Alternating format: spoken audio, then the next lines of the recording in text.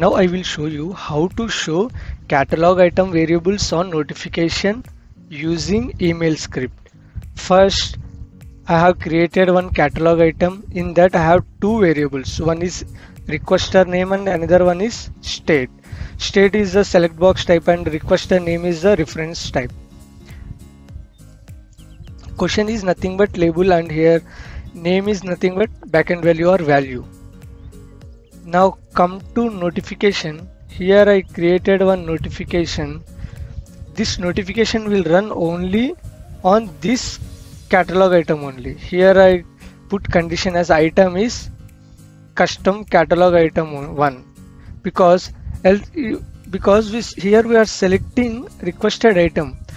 If we didn't give any condition here, it will run every time. Like whenever the request is created, this notification will trigger. But we want this notification will be trigger only this condition is met. And select your condition as per your requirement, and now come to what it will contain. Here I given as subject, and here message HTML means this is the body of the notification. If I given something like notification body and I am saving this,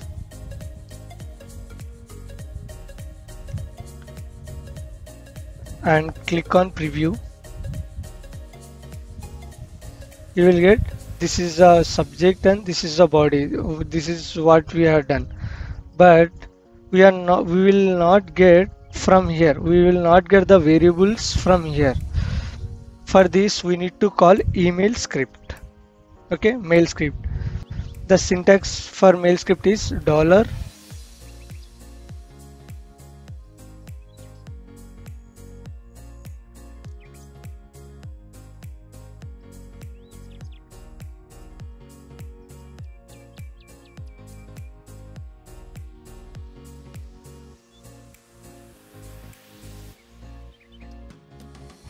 Now I will show you how to create mail script and how to add mail script name here.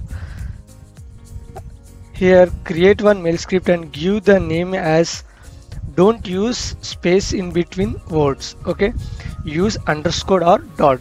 Here I am using like custom underscore catalog underscore item underscore variable. Copy this whole thing and save this, and copy this email script name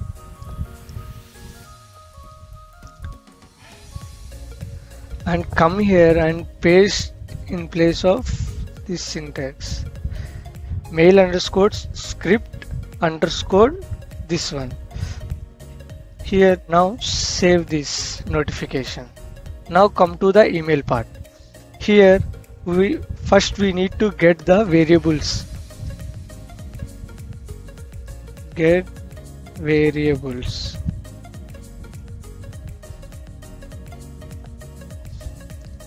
First get the variables.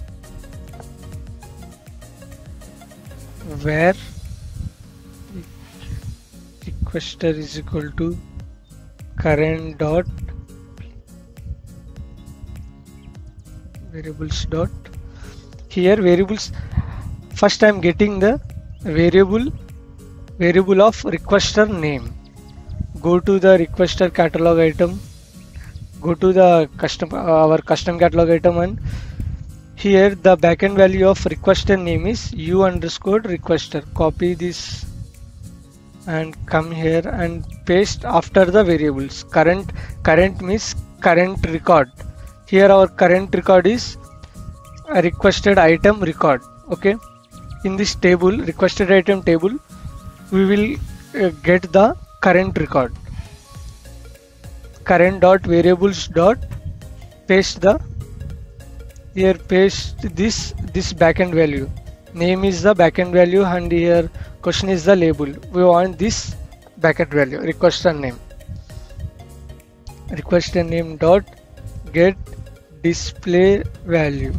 I'm using get display value because it is a reference type. That's why I'm using get display value, and I'm getting this same way state.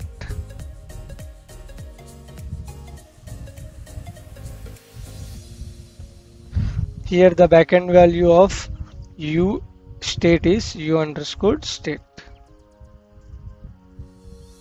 U underscore paste dot get display value. Get display value. Here after that, this is we are getting value and storing in state, but we need to print this because it won't print the value. For printing, here the syntax is template dot print. Here the template dot print means outprints message to the email body. Okay, here first we are getting requester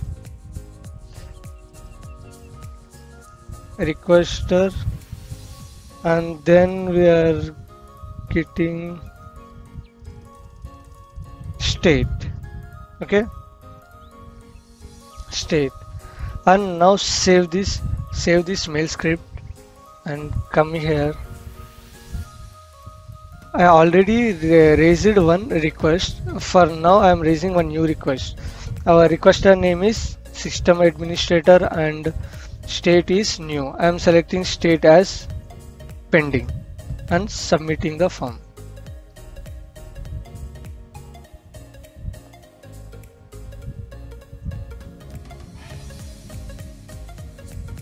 Here my request number is 10003 requester number. Okay, I'm clicking here and my RITM is 10003. This is also my RITM 10003. Now come to the notification and click on preview and give your number here 10003 RITM 10003.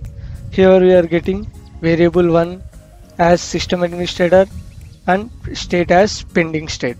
Okay, but we want in another new line.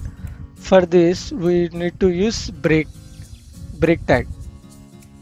Template dot print in string we need to give break tag. br is a break tag. br means break tag in HTML. Okay, if you want you can concatenate also, like concatenating a requester name is equal to this one. What value we are getting, we are storing here requester name, and after break in state also I am concatenating with state is equal to this one. Okay, and save this.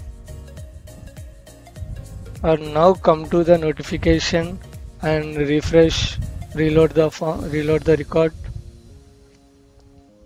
and click on preview. Here we are getting requester name is equal to system administrator and state is equal to pending. Okay, this is a way we can get the catalog item variables on notification using email script. I hope you like this video. Thank you.